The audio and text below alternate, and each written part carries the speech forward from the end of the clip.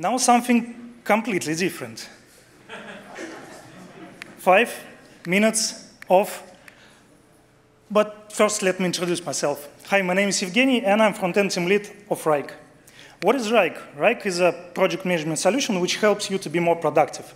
We have a lot of cool features such as dashboards, task lists, views, many more, I don't know, reports, dashboards, tables. What helps us to be more productive? It's Dart. We use it for about 3 years now, and our team has grown up to 50+ Dart developers, which is a lot. And we wrote a lot of Dart code, nearly 700,000 lines of code, including UI components. So Wrike loves Dart. But today I would like to talk about one specific framework. It's Angular. Sorry, wrong Angular. That kind of Angular. Yeah. And the main question is AngularDart the framework #1 in the world? No. So this is AngularDart, 5 minutes of no. Okay, is it the fastest framework in the world? No.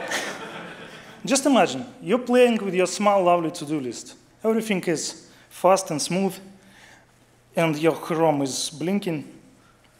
Everything is fast and smooth, but then comes the change detection and punch you right in the face. What can you do with that? Use ONPUSH, always. Use immutable data structures such as build lists and build values. And try to avoid zones, because every time you hit the zone, somewhere Kitty hurts from the change detection. Okay, is it the smallest framework in the world? No. Just imagine, you're playing with your small, lovely hello world. Everything is fast and smooth, and your template just a few words, hello world. You compile it, wait for just 30 seconds. Yeah. And then comes the Angular compiler and punch you right in the face with 200 kilobytes of code.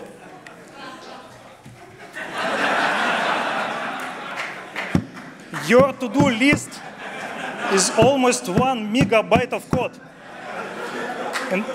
And your big application, such as Wrike, is 14 megabytes of code.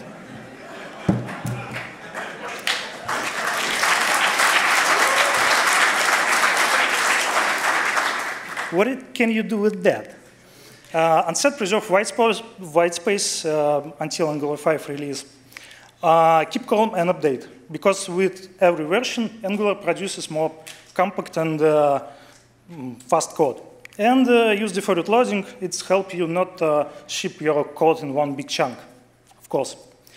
Okay, is the most convenient framework in the world? Well, I would say that there are other stars in this universe.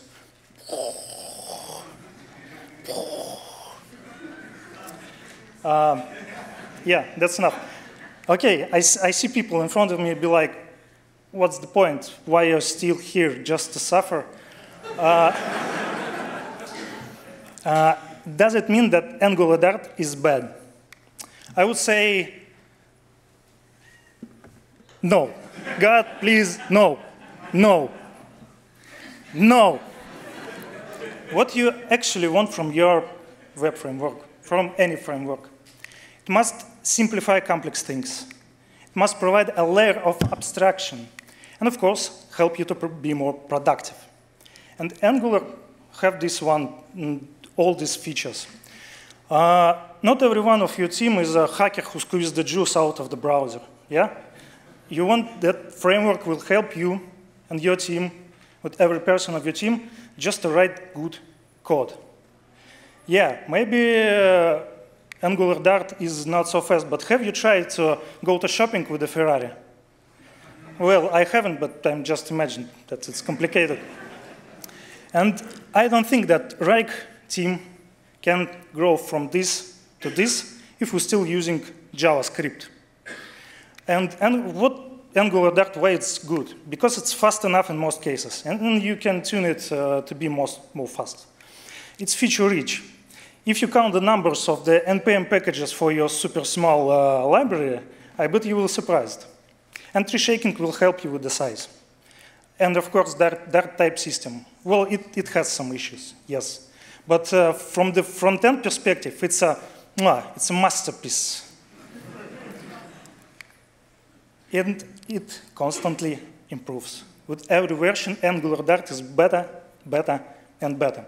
So I said to you that it would be 5 minutes of no. I lied. Because if you ask me, is AngularDart a framework #1 in the world to be more productive? I would say yes. And I hope that next year would be the year of yes for the AngularDart. Thank you.